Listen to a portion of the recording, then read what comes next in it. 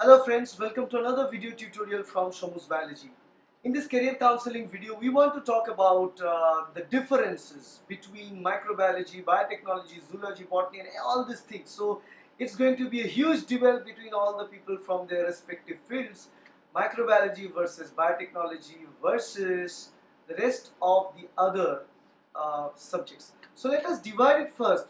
Do not think of microbiology or biotechnology separated here. Let's keep them in the same field as applied biology versus the field that is the classical biology, zoology, botany, human physiology, classical field of the biology.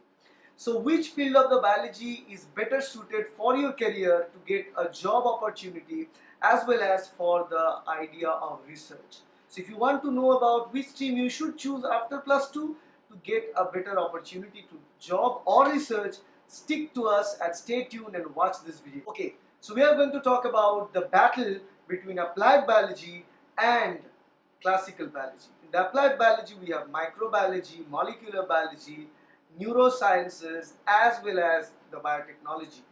And in the classical field, we have zoology, botany, and human physiology. So which you should take? Now I'll be telling you the pros and cons of every single field. Pros and cons of classical biology as well as pros and cons of applied biology. Then I'll let you to decide and I'll also give my verdict in this particular matter.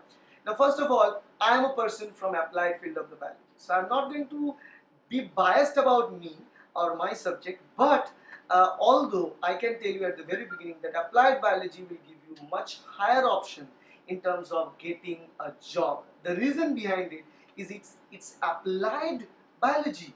Applied means it's application based subject.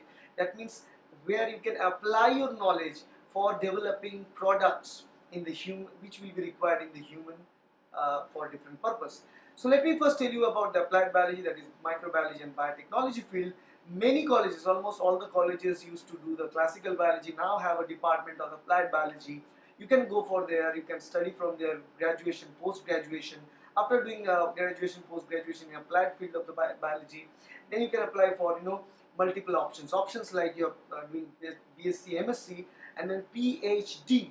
The option for PhD is very high, and the chance to get entrance for the PhD is also very high for the applied biology students, because the questions are also sometimes in terms of the applied biology. So once you qualify there, you go for the either research or as a lecturer job. So if you're going for the research field, in that case, after doing PhD, you can do postdoctoral research in India as well as in abroad, because these fields are applied and new discoveries are made almost every single time. So every single month there are new things coming out. So the field of the research is really huge. It's growing massively. That's one advantage for that. Second thing is that your role as in this growing research field will be as a researcher, as a scientist.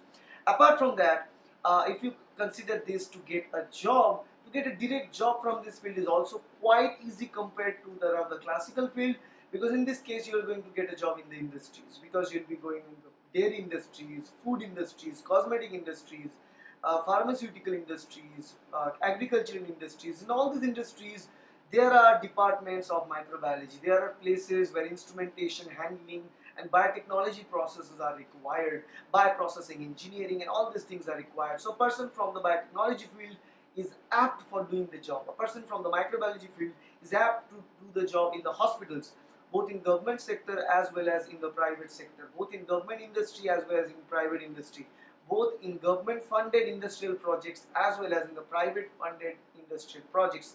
People can involve and enroll and do all these things at this field. Now apart from that, in the classical field, what happens? The classical fields are the trio, that is zoology, botany and physiology, which people used to study earlier in 90s and all the stuff. So these three subjects are the core of life sciences, one dealing with animal, one dealing with the plant, another dealing with a superior version of animal, that is us or human. So what happens to this field? The problem with this field is that, from this field you can get and expect a job of marine biologist or biologist job, zoologist job in the zoo, in the agricultural field, in the forest department.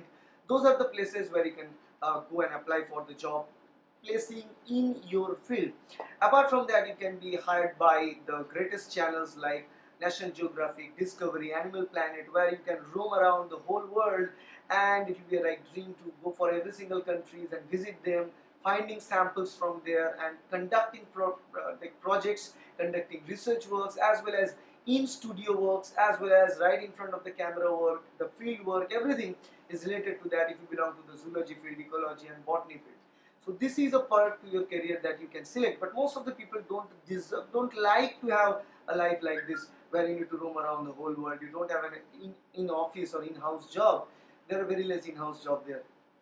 So that's another thing, that's another big problem that people think of. Although it's a pro that I can say of this field.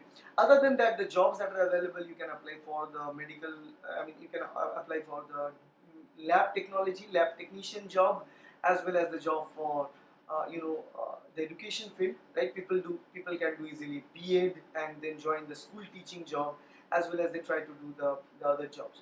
So these are the hardcore job field after the classical field of life sciences. Apart from classical field of biology, apart from this hardcore job, people can also go for research. Like people can also go into research from zoology, botany, physiology background. Again, they need to do MSc, they need to do PhD. So for PhD, again, they need to follow the same entrance exam that the applied students do, that is CSIR-UGC NET. So while going for that exam, the competition is the same. So applied field students as well as classical field students come close and mix during the CSIR-UGC NET exam.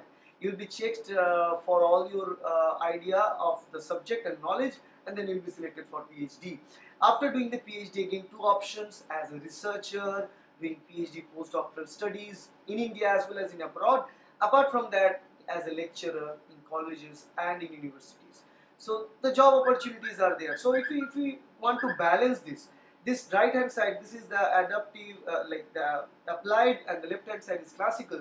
So I can say the job opportunities without the PhD is more for the applied field comparatively with that of the classical field. Okay, as well as in the PhD, the thing is the same, because both of you need to qualify CSIR-UGC NET exam.